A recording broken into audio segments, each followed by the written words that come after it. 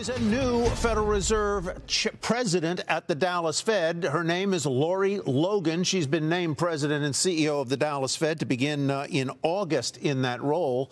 She replaces Robert Kaplan, who retired earlier than planned last September following some controversy regarding his stock market trading.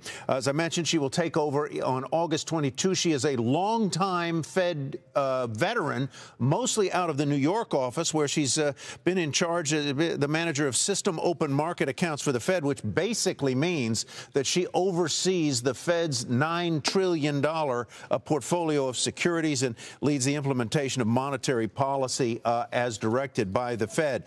She will join the Fed's Open Market Committee as the representative of the Dallas Federal Reserve Bank that covers Texas, Louisiana, parts of Louisiana, and southern New Mexico. So a new Fed president at the Dallas Bank, and it is Lorie K. Logan. Kelly? At a key moment for the Federal Reserve. Tyler, thank you so much. Shepard Smith here. Thanks for watching CNBC on YouTube.